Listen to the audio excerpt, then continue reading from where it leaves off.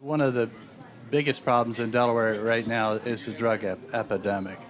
And I did get a resolution through the Senate, and it's in the House now, and it's to form a Delaware Youth Drug Prevention Task Force. Okay. And I've been trying to gather all the information myself on this, and there's something called the BOTVIN Life Skills Training Program curriculum, and this is a successful program. It's been in existence for 25 years.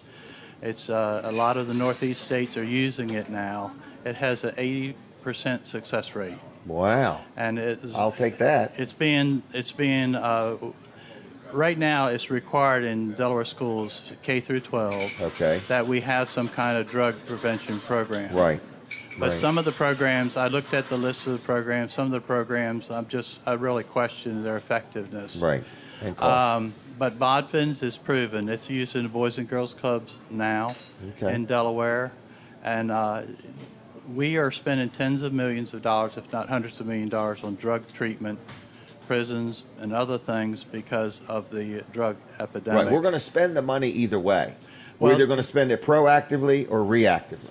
We do have a little bit extra money this year, and one of the things that we were able to do, which I haven't seen in some time, is we're allowed to spend up to 98% of anticipated revenues. This year, we decided made the decision to set aside an additional 1%, which is around $48 million. Okay. So, and we have some unfunded liabilities going forward. So, setting aside this amount of money is not major of a thing, but it's something that should be done. So it's like a step in the right direction. It is definitely a step in the right direction. Is this the first time we've ever done this, or just the first time in a while? First time that first time that we probably have ever done this. Wow. In a very long time. Yeah. Very long time. Yeah. So it's like we try to teach our kids to save money. Mm-hmm. So this is something new. In other words, we're going to start teaching our government, that at least our local government, to start pondering what we would teach our kids. If we would prioritize and see where we're spending the most money and make sure that the taxpayers are getting the best deal for that money, I think that is something that we really need to pursue. Another thing is, too, that, when there is a shortfall, the default mechanism is to raise taxes. And, I've opposed every tax increase plan that's come in front of the legislature. But, if you just don't want the taxes to increase, then you have to look at the other side of the of the ledger, and you have to say, okay, well, how can we save some money? Mm-hmm. And, the drug enforcement is an example. It's not going to change overnight, but if we start investing now in our youth, eventually we're not going to have to build as many prisons. We're going to be able to spend that money. We're not going to have to spend as much money on drug treatment programs. Rescue programs for people who are... The court system.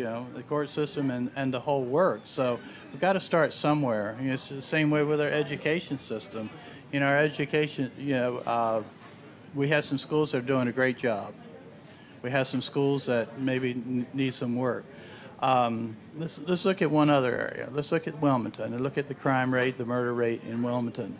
The way to restore that community is, first thing you need to have safe streets. Mm-hmm. If you have safe streets, businesses are going to come back in. They're going to provide jobs. But if businesses located there now are afraid that they're going to become a victim of a crime, they're not going to move into the city. So if we can fix that part of it, get the streets safe in Wilmington, get the businesses back in there, we'll provide the jobs. But then we have to also concentrate very much on the education system, too, to make sure that the kids are prepared when they get out of school for gainful employment.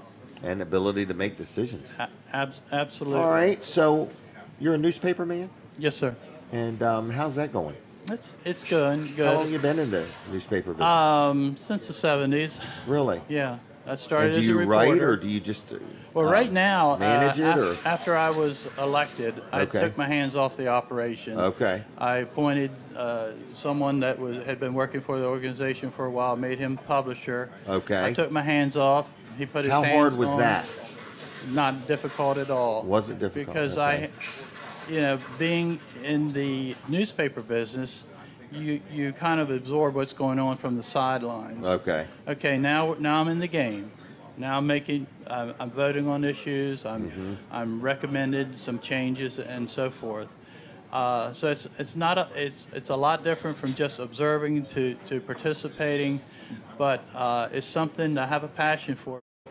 Right now in Delaware, we have a one-party rule. We have a Democrat governor and a majority in the House and the Senate. There is some across-the-aisle dialogue now that when I was elected, we broke up the supermajority.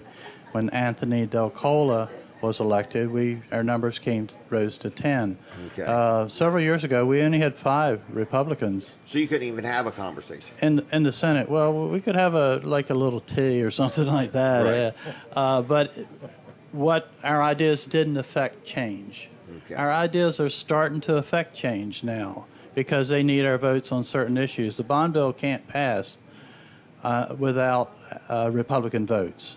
So there is some across-the-aisle dialogue, and I think it's improving the way that the state of Delaware operates. The $47 million that's being set aside this year, I think, is a result of the fact that the Republicans are starting to have an influence. We have a federal income tax now that started, and the way it was sold to the American people and to the states was it'll be 1%. 1%. I mean, it's just chump change. Send it across into Washington, D.C. They'll take care of national defense and a few other things, highways and a few other things. But now we're sending a lot more money to Washington, D.C. They're sending it back to the states with mandates. Right. So they are controlling the states when the states should have more autonomy in these decisions. I would love to see us cut back on the money going into D.C. and keep more of the money here so that we can make decisions without those mandates. I agree with that. The difference between free enterprise and the government is in free enterprise, if you have a good idea, it's successful. If you have a bad idea, like your business, right. It succeeds. It's been succeeding for a number of decades now. A bad idea, a bad business idea, falls and goes away. But in government, bad government programs get subsidized. Right. More money gets thrown at them because what they say is we don't have enough money. We could do a better job. We just had some more money. Give us a few more $1 million, we'll get better results. When we need to really measure those results and make sure. I think it was Reagan that says the closest thing to immortality is a government program. So yeah.